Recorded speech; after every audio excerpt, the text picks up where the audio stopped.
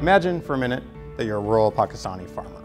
You have a couple of cows that provide you a constant stream of milk and calves that are going to make up either your primary or secondary income source. Now imagine you wake up one morning and one of your cows is in heat. It's not worth it to keep a bull because they don't produce milk and calves, so you're going to rely on the market for artificial insemination. You have to decide which vet you're going to call for AI. If this is the United States, we'd go on any number of sites to look at ratings of different vets in our local area. This is exactly what we brought to rural Punjab, Pakistan. An information clearinghouse that crowdsources to citizens themselves the collection of information on the quality of local vets, aggregates this information to create vet ratings. They don't have a smartphone yet.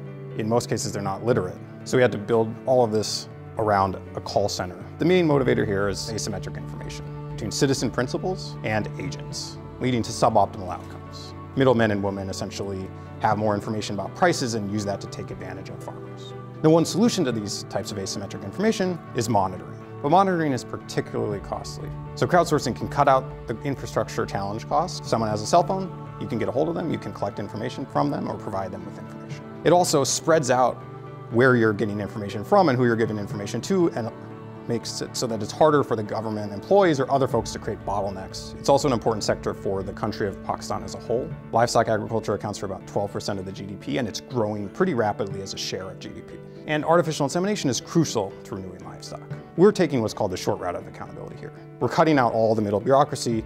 We're giving the information directly to the citizens themselves. AI success is only observed here with a delay of 2 months. So right off the bat, a farmer can't pay a vet for the outcome. We partnered with the Punjab Livestock and Dairy Development Department, the provincial government in Pakistan, to have all of the government vets in one district carry around a smartphone.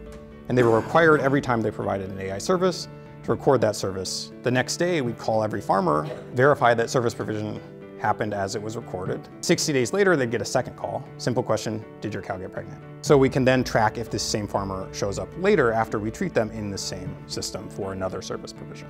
This is all the information that our app and calls were collecting. We're also going to do a survey of a representative sample of households to have much more rich information for those households. So we did the baseline before we started any of our activities, and then line concurrent with wrapping this up.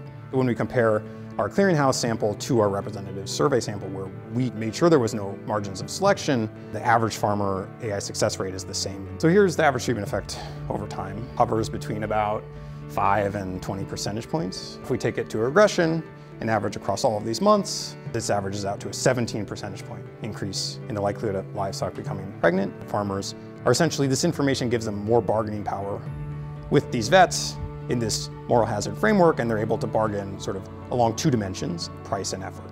So this is really about veterinarians increasing their effort. Farmers aren't switching vets, yet they see improvements. Farmers that were given information on the rankings of their local government vets and then switch to private vets don't see better outcomes. We see that effects are largest for farmers who are essentially given worse news about their vet. Farmers treated with information on the ratings of their local veterinarians subsequently saw a 27% increase in the likelihood that their cows would get pregnant, and were 33% more likely to come back to a government provider for AI. This comes out in expectation to about $32 in expected income for this household. And the cost to reaching each of these farmers was about $8. You can easily think about scaling this into really any sector in which people are able to measure something that one observation is not going to be that helpful, but aggregating those observations can be helpful. In general, I think you can think of a lot of settings where this type of intervention would be helpful.